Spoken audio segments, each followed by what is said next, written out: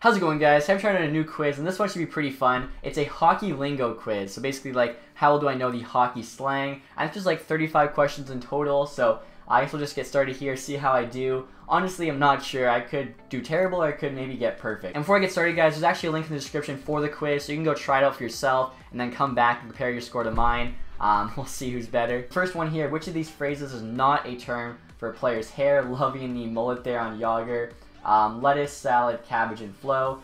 I've heard lettuce, salad, and flow before. I've never heard anyone refer to a hockey player's hair as cabbage, so I'm going to go with that, and we are correct. Which of these terms means an assist? Pear, antler, apple, and asparagus. I think that would be obviously the apple. Which of these is the proper abbreviation of celebration? C-bration, Selly, and Brady. Obviously, we're going to Selly hard here if we get perfect on the quiz. Which of these words is a term for a goal? Bury, I'm guessing that's bury, right? Bury, bullseye, dig, and try. Alright, so I think it's bury, to like bury a puck in the back of the net.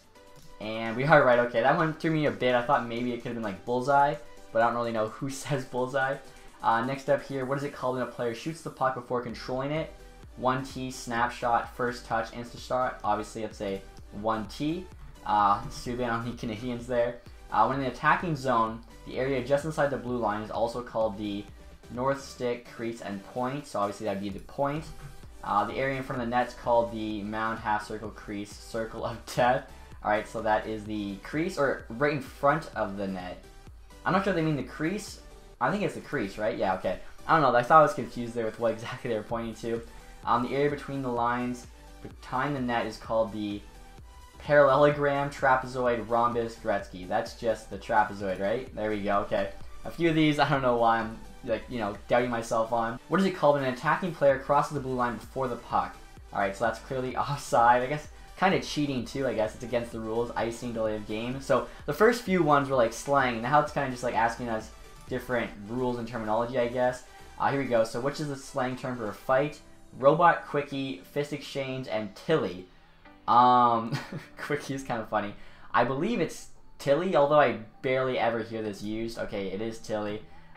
What is it called when you tuck the puck in from behind the net? Obviously, that's a wraparound, wrap and tuck, rock the baby, and a slick shot. I'm not even sure where they're getting some of these from. Number 12 here. Which of these is a term for a hockey arena? Farm, barn, field, and igloo. Obviously, it's the barn, you know, the old barn. What does the term bar down mean? So, shot goes off the crossbar and over the glass. No, no. Shot goes off the crossbar and the net. Yes. The arena bar is closed for the night. I mean, that could be barred down, right? You know, Pence you asked probably for that one. Which of these refers to a player's teeth? Jibs, tic-tacs, nibs, and gums. So I think it's jibs. There's also like chiclets, right? I think people also call teeth that. So there could be a couple answers there. What does ODR stand for? Obviously, that's outdoor rink right there. It's an easy one, not even gonna bother. Even though that picture looks to be an indoor rink from what I can tell. Which of these terms do you not want to be said about your hands? Dirty, stone, nasty, and silky. Obviously, stone hands. I'm not sure why they're showing Danzig for that. They should be showing like Fanuff or, I don't know, someone with no hands. Kyle Quincy probably. What is the hockey slang term for talking to your opponent? Banter, squawking, chatting, chirping. Alright, so far this is pretty easy. We're about halfway through, and I mean, we're perfect, so we'll see if it gets any tougher. What do you call the arena or the area, sorry, in the middle of the attacking zone? So that's the slot. Pretty easy one there. What does it mean to wheel? To pick up women / men, none of the above, skate fast, and pick up women / men to skate fast. So I thought to wheel, to skate fast and pick up women / men. Okay, I just thought, you know, to wheel, pick up women, I guess too. There was team wheel and how I should have known that. Wheel is fast, but I don't know. Usually when someone says they have wheels, it's the first one. Skate fast is kind of like whatever. Alright, so I feel like that was a technicality we got wrong there. Which of these terms does not describe a puck that goes in the top part of the net? Knots, cookies, cheese, and shelf. Alright, so shelf's top of the net, same with cheese. And I guess cookie, because like the cookie jar, so we'll go knots. Okay, there we go. Was a slang term for the EA Sports NHL series. Love this. Little shout out to Chell here, of course, which is the answer. FIFA, imagine if somebody put that. D can also be known as a dangle. That's a pretty easy one there. Just a Dan. I don't even get that. Which of these is a term for the goalposts? Cylinders, red squares, metal pipes. I think it's metal pipes. It could be either one of these. I think it's off the metal. pipes, off the pipes, my bad. I swear I've heard people say, like, off the metal. I don't know. That's a true wrong answer there. It was 50-50. And then question number 24 here. What is a Gordie Howe hat trick? It's a pretty easy one. Goal, assist, and a fight. Entering 3 opponents in 1 game. I feel like that should be immediate suspension for a long time. Definitely not a Gordie Howe hat trick. What do you call a helmet with a full face shield? So that's a fishbowl. Actually, Matt Rowinski, when he still had that scar, which is kind of cool. What do you call the area between the goalie's legs? So that would be the 5-hole. Thigh gap, that's definitely not the same thing. Nutmegs, putting it between the legs in like soccer. Ozone, thigh gap, that's kind of funny. Which of these is another name for a slap shot? Wrister, snapper, knucker. The clapperton, it's a clapper.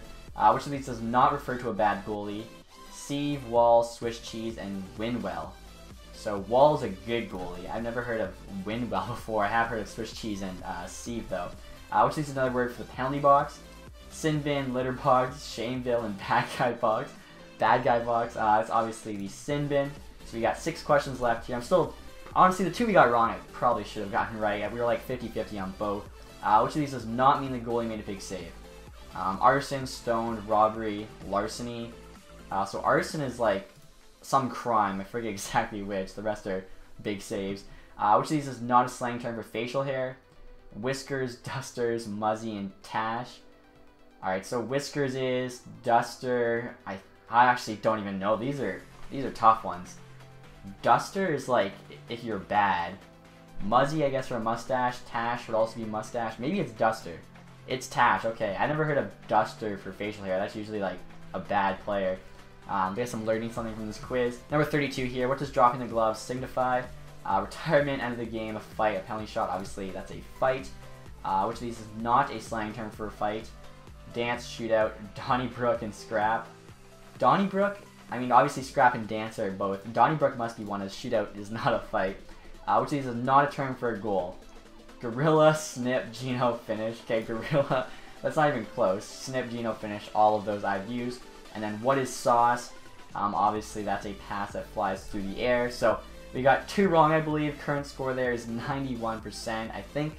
33-35 then is our final score. It doesn't actually show, but yeah, I think we only got, oh no, we got 3 wrong, my bad. But still, 91%. I believe that's considered an A+. Still depends if you're Canadian American or what grade scale you use. Average score there is 76%, so we crushed the average. Not gonna lie, I honestly thought I was gonna get perfect on that quiz. We came close. Like, 2 of the ones we got wrong were 50-50s, and then the 1 I think was a legitimate wrong answer. And definitely guys, try out the quiz if you haven't yet. Other than that, hopefully you enjoyed this video. If you did, leave a thumbs up. If you guys aren't subscribed yet, make sure to do that. Thank you for watching. Have a nice day. Goodbye.